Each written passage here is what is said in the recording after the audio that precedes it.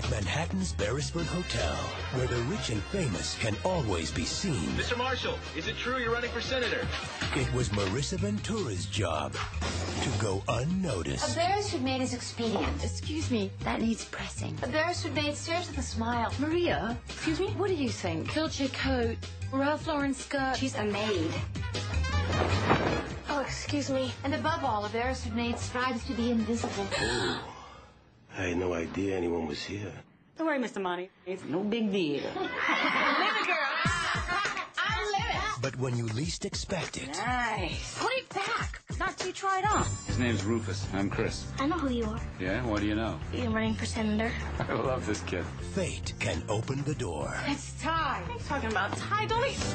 Hello. Hi. This is Chris. He's got a giant gray dog. I'm gonna go walk with him, okay? Come with us, if your husband wouldn't mind. She doesn't have a husband. I don't have a husband. Come on, let's go.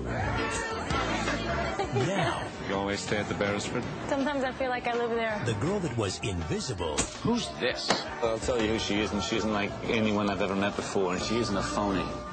Stop. is all he can see. He thinks I'm a guest. This could be bad. Oh, don't tell me you fall for the guy. It's complicated. If only he could figure out who she is. She's about 5'6", really beautiful. Just find her. You want to be a New York State Senator? You gotta play the game. I'll make you a deal. You want me at the benefit tomorrow night, and get her to go. What am I doing, Steph? This is a lie. It's more like a dream. Tonight the maid is a lie. This is who you really are. I only came to tell you that this can't go anywhere beyond this evening. You should have worn a different dress.